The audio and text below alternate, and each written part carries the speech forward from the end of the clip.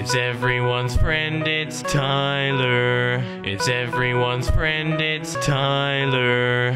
Hey guys, Tyler here.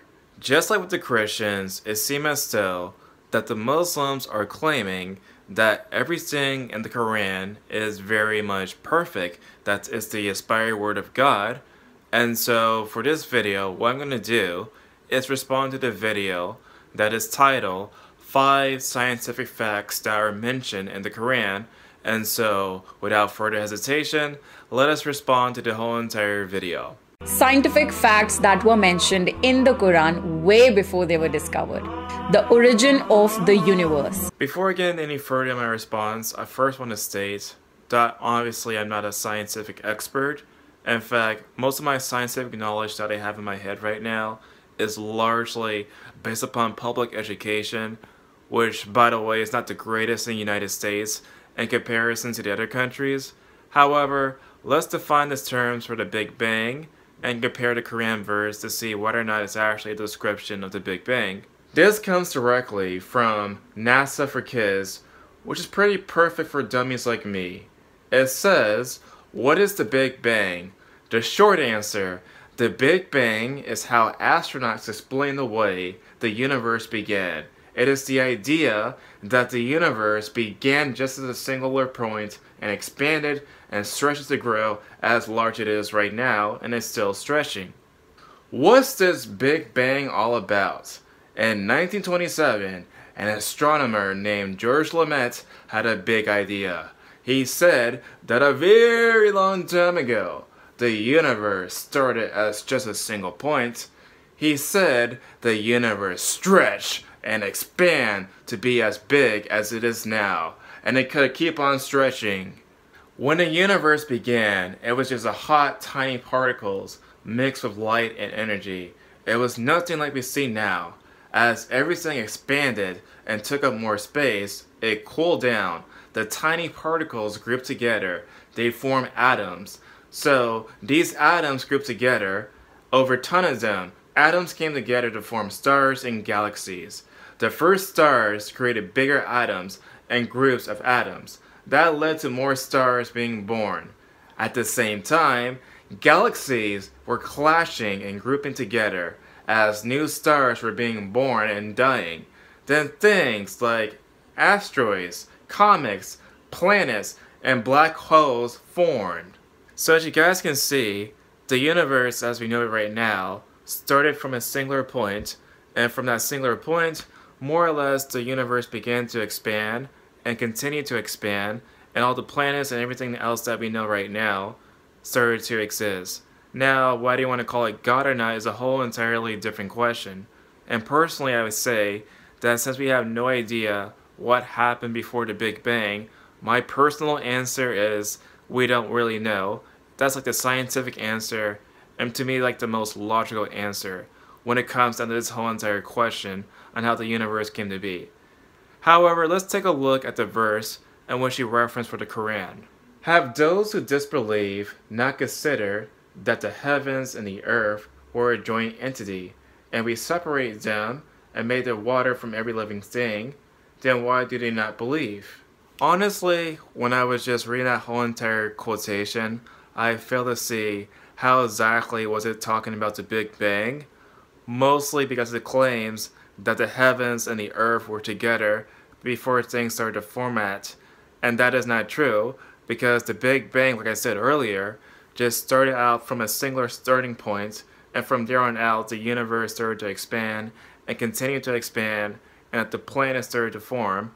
And so if this is the idea of evidence of the Big Bang, is a very lousy type of evidence. Brain anatomy. When it comes down to brain anatomy, that whole entire topic is really complicated. But more or less, the idea is that there are various parts of the brain that actually work for different things. For example, there are some parts of the brain that work for artistic stuff, there are parts of the brain that work for speech, there's parts of the brain that work for sight and everything else. And so, more or less, different parts of the brain work throughout the human body for different types of different activities, thoughts, feelings, and sights. So what does the Quran say about this? No, if he does not detest, we will surely drag him by the forelock. Judging from that passage, it is not talking about how the brain works. More or less is saying that someone is just dragging somebody by their hairline. That's it. So, how is this related to people doing the study about how brains work and how every part of the brain do different functions? The prenatal development. Okay guys, I'll try not to laugh during this part, because what the Quran says about the fetus and how it develops is just too hilarious, guys. Just too hilarious. And certainly, we did not create man from the extract of clay. And certainly, we did not create man from the extract of clay. Then we place him as a sperm drop in a form logging. Then we made the sperm drop into the clean clock, and we made the clock into a lump of flesh, and we made from the lump bones, and we covered the bones with flesh.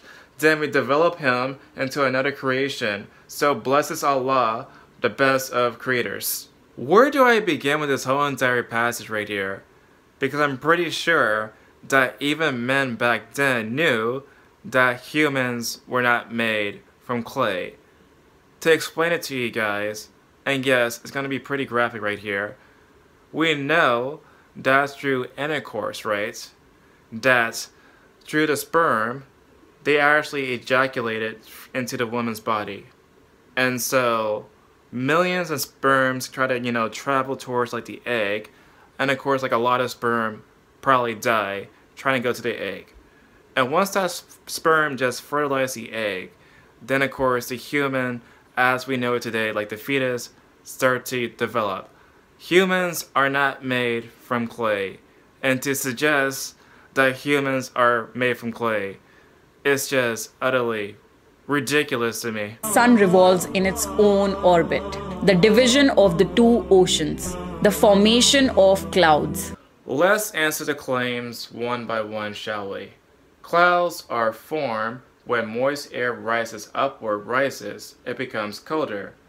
Eventually, the air can't water vapor in it, and some of the water vapor formed tiny water droplets.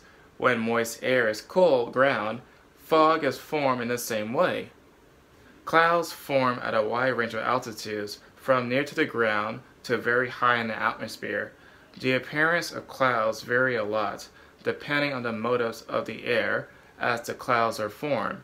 Other important things to observe about clouds are the percentage of the sky they cover, where they are located in the sky, how much of the sky they cover, and the direction of their movement.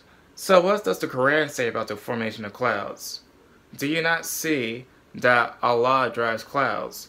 Then He brings them together. Then He makes them to a mass. And you see the rain emerge from within it. And He sends down from the sky mountains of clouds within, which is hail, and He strikes with it whom He wills, and averts it from whom He wills. The flash of His lightning almost take away from the eyesight. Maybe it's my secular point of view, but throughout the whole entire passage, not once does it describe the process on how clouds are made. More or less it was saying that God created the clouds. That's about it. It doesn't go into the deep process on how the clouds are formed and how, of course, more or less they are created. And so it doesn't make any sort of sense to use this passage as a way to prove science, because honestly, science cannot really answer to claims of the supernatural. Here's what the Quran says about the separation of waves. Or they are like darkness with an unfollowable sea, which is covered by waves, upon which are waves, over which are clouds. Darkness, some of them upon others. When one puts his hand therein, he can hardly see it, and he to whom Allah has not granted light, for him there is no light. As far as the science goes, it's a bit more nuanced and complicated.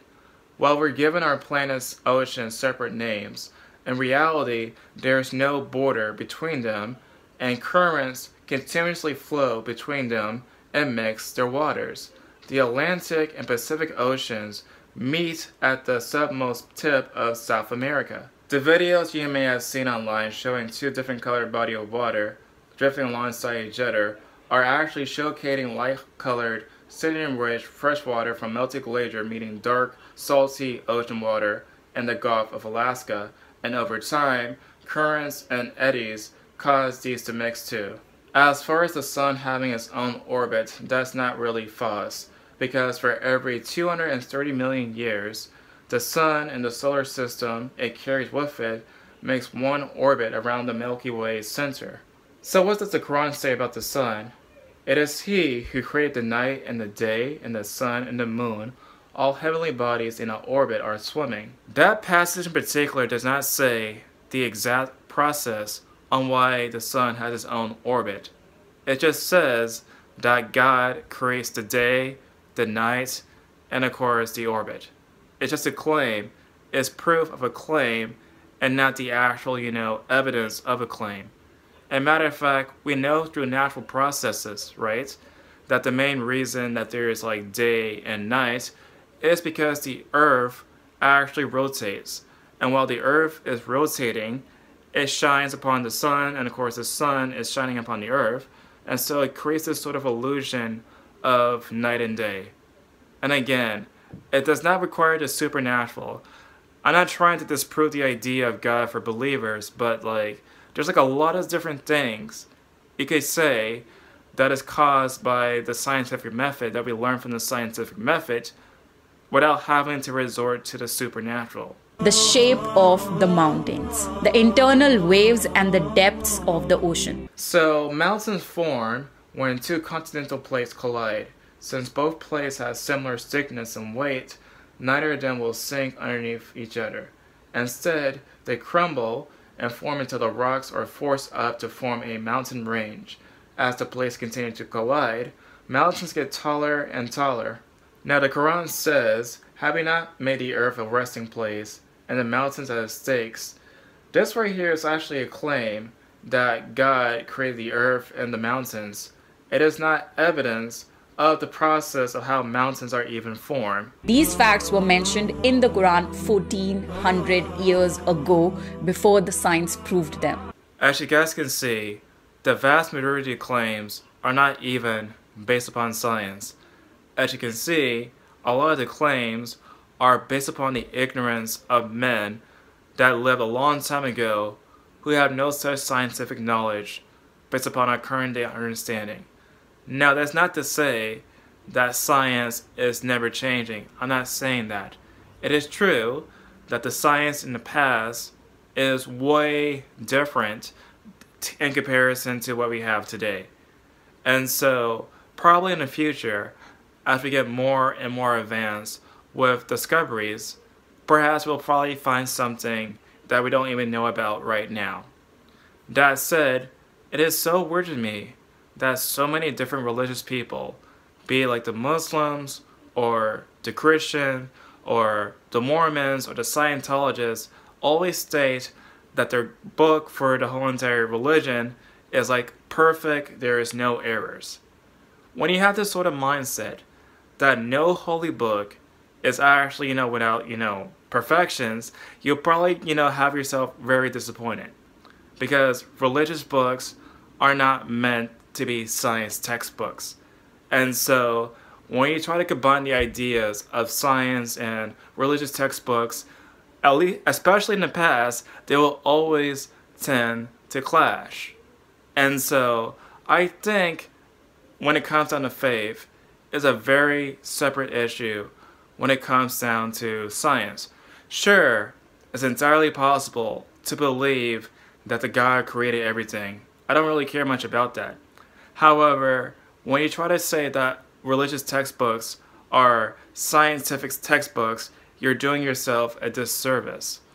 And so, what do you guys think? Tell me in the comment section down below. And as always, I'll see you guys in the next video. It's everyone's friend, it's Tyler. Tyler. He's your only black friend, so he's your best black friend. I wouldn't trade him for another black friend, because black friends are rare, as you should be aware. He smiles like Richard Pryor, so just sit and stare. It's everyone's friend, it's Tyler. It's everyone's friend, it's Tyler. It's everyone's friend, it's Tyler.